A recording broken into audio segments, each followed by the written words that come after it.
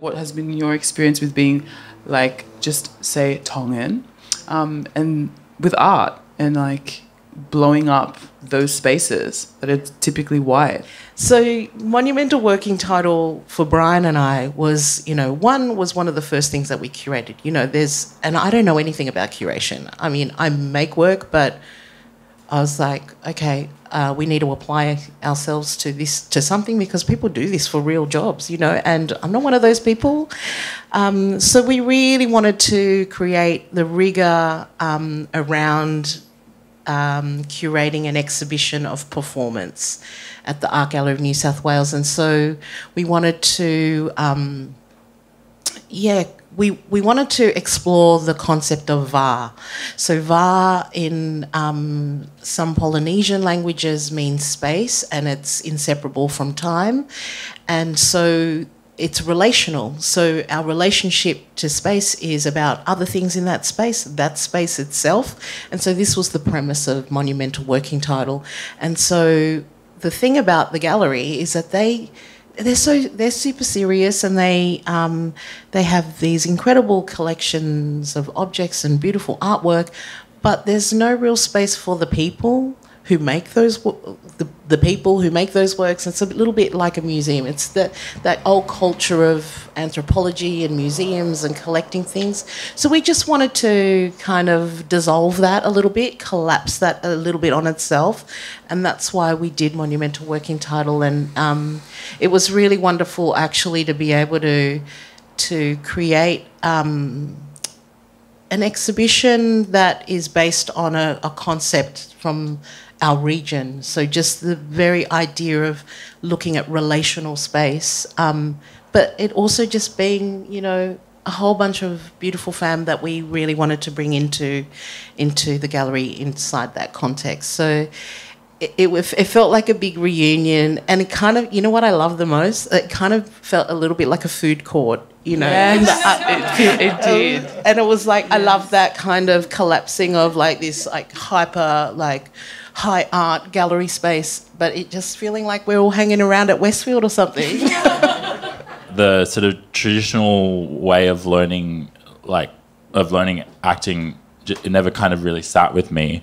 And so my education really started to be formed when through queer spaces and learning from queer performers, and then people who recognise that one person in particular, Emma Leongavule, who's a Tokelauan Itake Fijian woman who was directing Te Molemau at Belvoir, which is the first Pasifika play that I think ever been programmed in a main stage theatre company, which is wow. That was 2019, which is as in one that wasn't touring from somewhere else. Wow. And so for me, like my education and my guidance through performance and particularly acting has been from Emile and like Angela Tia and Winnie Dunn, like pulling me into these projects that I didn't perhaps have, like the experience for. And so, yeah, I guess like for me navigating like the acting world has been thanks to people giving me opportunities, and as I sort of like progress and move along through it, I guess like those are the people that brought me on board, and that sort of really continues. So yeah, and also like the safest I ever feel is when I'm working with other Pasifika people. Because there doesn't seem to be a hierarchy.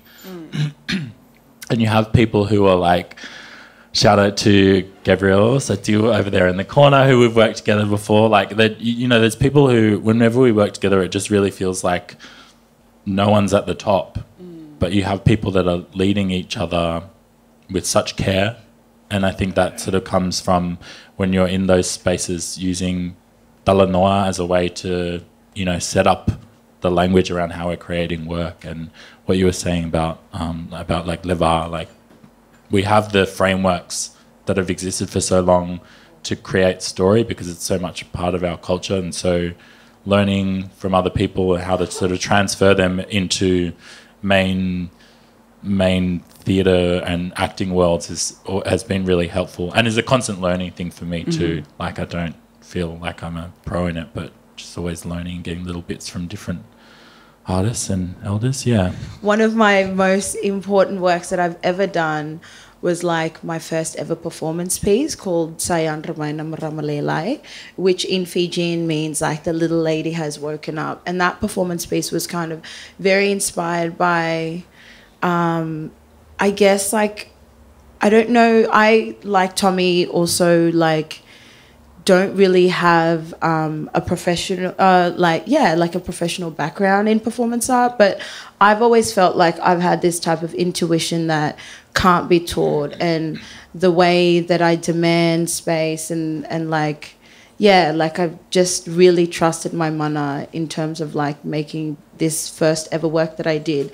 And it caused like an absolute uproar within the Fijian community.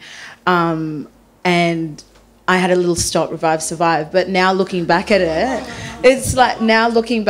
like I think it's the most important work I've ever created, because it really brought so many young Fijians, like, yeah, like it was that type of visibility that made them remember like who we were pre-colonization. And that's just the kind of work that I always continually like want to do. And if I'm always going to be like a shit kicker and a shit stirrer in my Fijian community, like I don't mind, because like if that's what decolonization looks like for me and in my practice, like, then yeah, I will continue to do the doing things.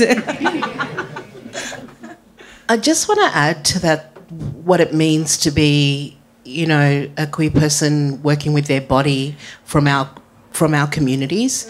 It's a really the level, the colonial project in our island nations is really full on, and so the material of the body and working within that, it just makes me so emotional thinking about it, because it's really difficult to assert yourself within our cultural spaces that way. And so I think queering our own communities is so it's work.